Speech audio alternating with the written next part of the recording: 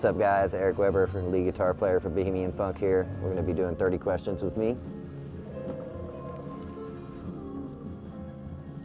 How old were you when you started playing music? 6 years old. Other than guitar, what instruments can you play? I can play bass, some drums, and a little bit of keyboards. What was the first song you learned to play on guitar? That would be Dream On by Aerosmith. How old were you when you decided that you wanted to do music as a career? 6 years old. As soon as I seen this guy shredding Eruption, it was over.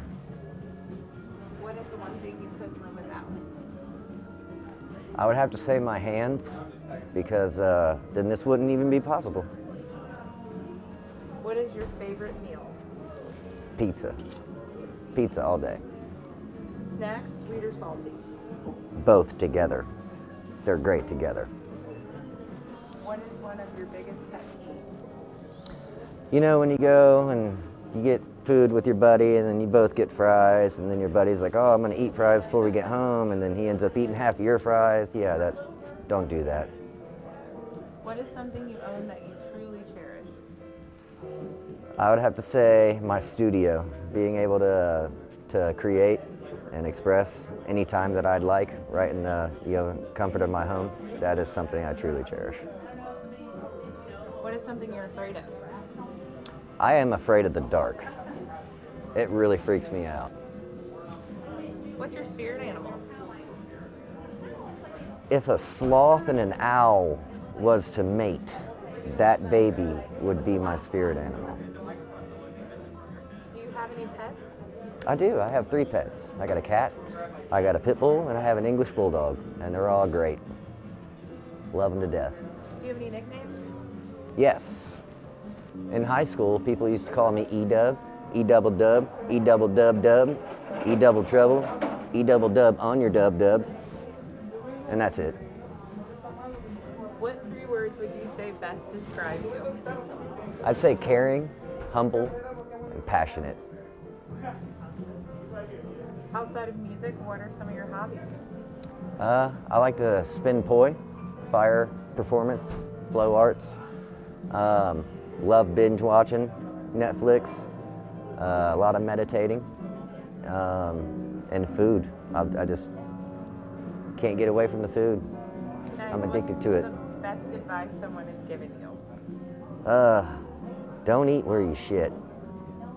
It's just not sanitary. Who do you look up to most in the world? Terrence McKenna, hands down. If you could have any superpower, what would it be? Teleportation, but I'd have to be able to bring whatever I'm touching with me. So I'm going to take this guitar and this amp, and we're all going.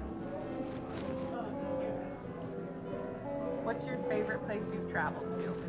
Miami Beach during COVID. I don't know if I'd like it that much, without the COVID, but with the COVID, there was nobody there, and it was beautiful. White sand, gorgeous water, nobody. Perfect. Where would you like to travel to next? I'd love to go back and visit my hometown in England. That would be definitely on the bucket list.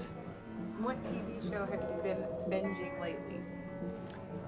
There's a series on Netflix called You, and I just can't stop watching it. What's your favorite all-time movie? Bad Times at El Royale.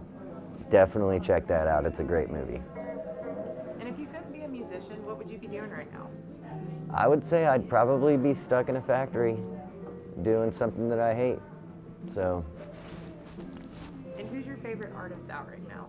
My favorite artist out right now? Definitely Tesseract. Love me some Tesseract. Who would you list as your 5 biggest musical inspirations? David Gilmour, Guthrie Govan, Mark Holcomb, Ackle Neely, and I'd say, this is going to be a hard one to do, the 5th, Tosin Abasi. What was your first concert? First concert was Mudvayne. I was like 14 years old, 13, 14. blew my mind. What venue would you like to play most before you die? The Red Rocks, baby. And what musician, alive or dead, would you most like to collaborate with? David Gilmour, hands down. And what's your biggest goal for 2022? You know, I just want for this band to be successful and to start coming out on top. And that's my biggest goal for 2022. Awesome. Thanks for talking to us, Eric. Hey, thanks for having me.